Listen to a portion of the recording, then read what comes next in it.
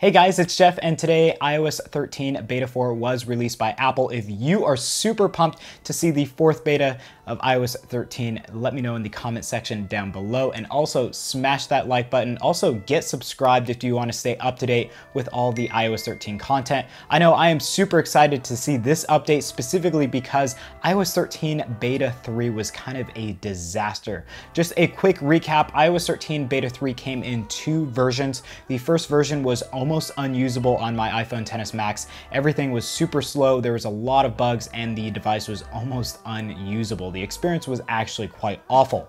Now, Apple a week later followed that up with a version 2 of iOS 13 Beta 3, and that was a lot smoother of a performance, a lot smoother of a kind of experience using my iPhone XS Max. Now, specifically with that version, not everything was fixed. I actually came across an LTE bug that was affecting me for a couple of days now, where LTE would kind of switch on and off, or it would be on and I would actually be able to access data on my device. So that was a super frustrating bug to be dealing with, and hopefully that is solved in Beta 4 here. I will definitely be checking for that.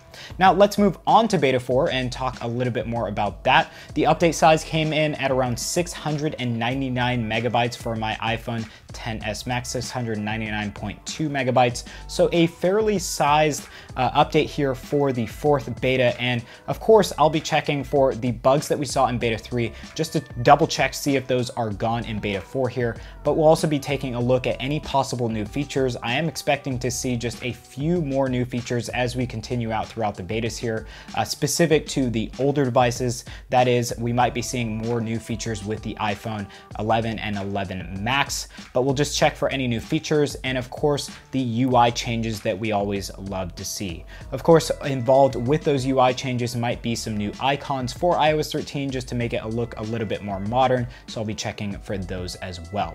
But guys, yeah, that is iOS 13 Beta 4. Let's go ahead, get it installed onto our device here, and check out what's new in iOS 13 Beta 4.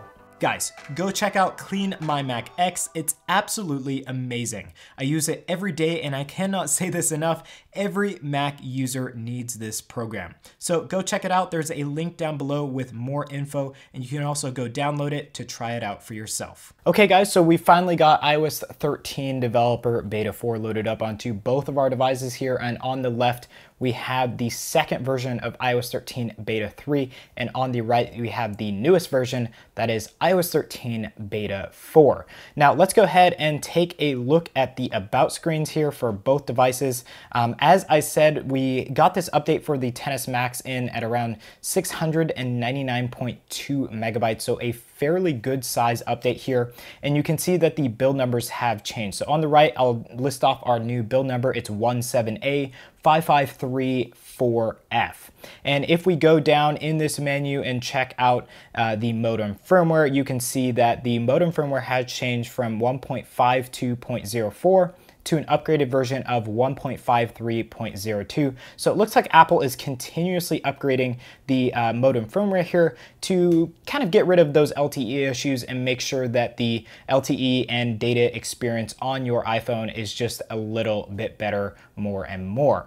Now let's go on to some more new features here, and I think that the biggest one here is actually found on the home screen. So if you 3D touch an item here, an app on iOS 13 Beta 3, you can see that we have this menu here. But now that you do it on Beta 4, we have an entirely new menu, and everything is the same, but we have a rearrange apps on the bottom here. And actually, if you go to any icon and hit that button, you will have an option to rearrange apps. And as you may guess, if you go ahead and tap that, that just gets you into that mode where all the apps are shaking, and you can go ahead and move around the apps. But what is really interesting here is actually the style of which the menu has changed. So if you go into an app like music, if you go ahead and 3D touch that app on both, you can see that there are some pretty major differences here. The menus at the top are much different. As you can see on the right here, it's just a little bit more in the corner. It's not spread out here like on the left.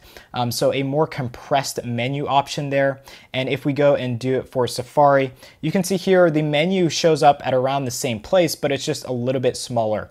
I do expect this to change over time, but I do welcome this change for now. It looks just just a little bit better and a little bit more compact. It's not taking as much up on the screen. Now let's move on to kind of a feature that you might have seen there. It's 3D Touch is now back, and I'll go ahead and demonstrate it for you here. 3D Touch is definitely back. It feels a lot more smooth and accessible than what it was before. And if we go into the 3D Touch menu and that is in accessibility, go to Touch, and then 3D and haptic touch, you can actually adjust these and they will work accordingly. Previously it was working about half the time, but now it actually works, and you can go ahead and test it out on that little test panel there at the bottom. But this all works. The menu and 3D touch works on the iPhone XS Max. Just keep in mind this will probably be phased out with the newer devices coming out later this year, but for now, if you have a 3D Touch compatible device, it does work on iOS 13 Beta 4, so that functionality is back. Now, speaking of functionality, the iPad Pro, the older iPad Pro models, like the 9.7 and 10.5 inch models, they now have USB functionality that is back, so you can go ahead and plug in a USB and you will be able to use that. Now let's move on back to the iPhone here and focus a little bit more about kind of some changes and features that we are seeing within the 4th developer beta. Now if we go into the widget page, you can see that the edit button on the left is round, and on the right here on beta 4 it is now more squared off, so just a little bit wider. So we do have a different edit button here on the widget page in beta 4. Now, if we go into the settings app and then down onto the privacy menu, you can see that we have a pretty big change here on how things are laid out. On the right here on beta 4, you can see that things are just a little bit more spread out, less compact.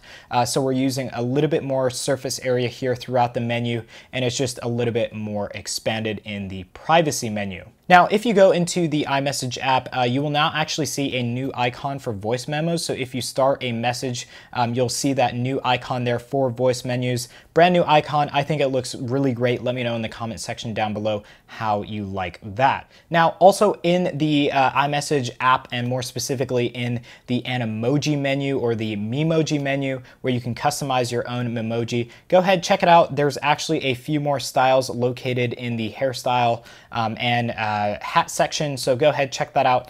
There are a little bit more options as far as hairstyles in the Memoji menu here. I won't go over all of them, but you can go ahead, check it out, see what you like, and that gives you just a little bit more customization with Memoji, and kind of makes the experience of iMessaging just a little bit better moving on into the betas here. Now, one thing I noticed when going on to beta 4 here was multitasking is actually really quick. If you just look at the animation style when opening up at the multitasking, it's just a little bit faster and things are popping up just a little bit better. If we do it out on beta 3 here, you can see that the animation just a little bit slower, but on beta 4 it's a little bit faster, which does prove that the GPU performance has been slightly increased here in beta 4. We'll talk a little bit about that later, but you can actually just see visually the performance has increased with multitasking, and you can actually go throughout the messages here and actually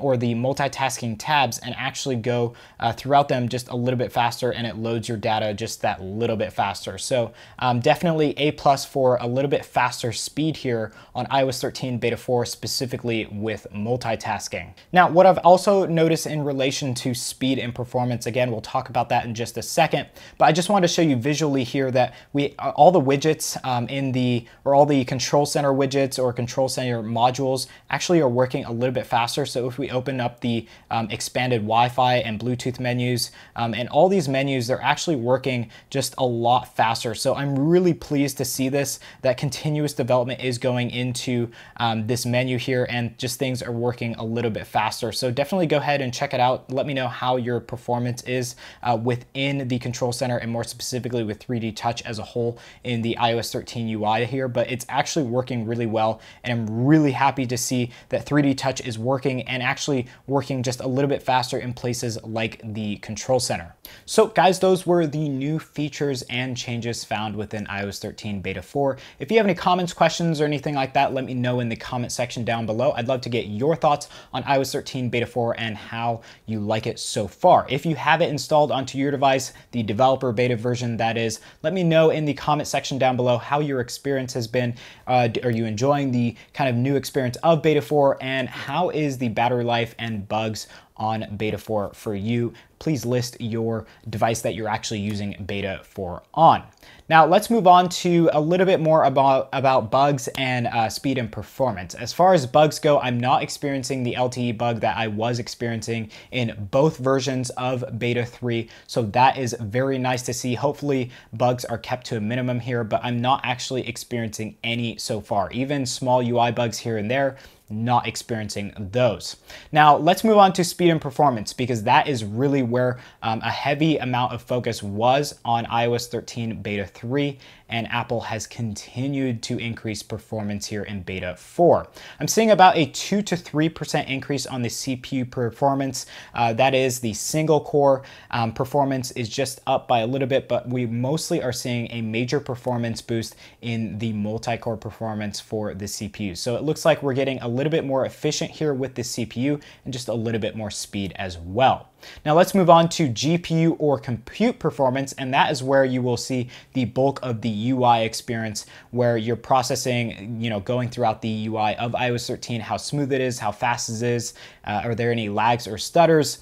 And through that benchmark in Geekbench, we are seeing about a 3%, solid 3% increase in performance, which is really, really good considering we've gotten really good performance numbers over the past 3 betas here. So continuing performance here, and you can actually see it throughout the iOS 13 Beta 4 experience. Everything is very smooth, very quick to open, and you can see that the animations for opening and closing apps are just super quick. And I really like that all the content is loading fairly fast, going throughout at least the Apple stock apps in iOS 13 Beta 4. Let me know in the comment section down below how performance is for you and what device you have. I'm specifically testing this on the iPhone XS Max and as well the iPad Pro, the newest generation iPad Pro. So of course we're dealing with the newest technology here, but speed and performance is continuously going up just through software updates, which is really, really nice. Now, as far as any other benchmarks that we saw, benchmarks are not the best way to judge an iOS update version. They're kind of just a benchmark, something to look at to see how performance is outside of everything. But as far as the pure performance just in usability, everything is going really, really well. I'm noticing that the performance has visually increased, and of course we're getting a lot smoother performance here in Beta 4. So guys, yeah, that was the new features, changes, speed and performance numbers, and as well just a little bit on bugs in Beta 4 here. Hopefully you guys enjoyed this update video. If you want to go ahead and enjoy the developer beta version 4 here, and you don't have the beta profile installed onto your device, there will be a link in the video description down below to the developer beta build. But of course, I always recommend, now that we have solid public beta versions, that you update to the public betas instead of the developer betas. They're known to be a little bit more stable, a little bit more bug-free. So I definitely recommend those. If you want to go ahead and sign up for the public betas, go to the link in the video description down below. It's beta.apple.com, and there you can actually go ahead and sign up for the public betas on your Mac, iPad, iPhone, whatever device you have that will accept a public beta of iOS 13, iPadOS, tvOS, and even Catalina. You can go ahead and sign up there and you'll get some pretty solid updates. So guys, thank you for watching this update video. I hope you enjoyed it. If you want to stay up to date with all iOS 13 news, make sure to hit the subscribe button and also hit the bell button to get updates as soon as we release any content. So again, thank you all for watching, and hopefully I'll be seeing you in some upcoming content. Peace.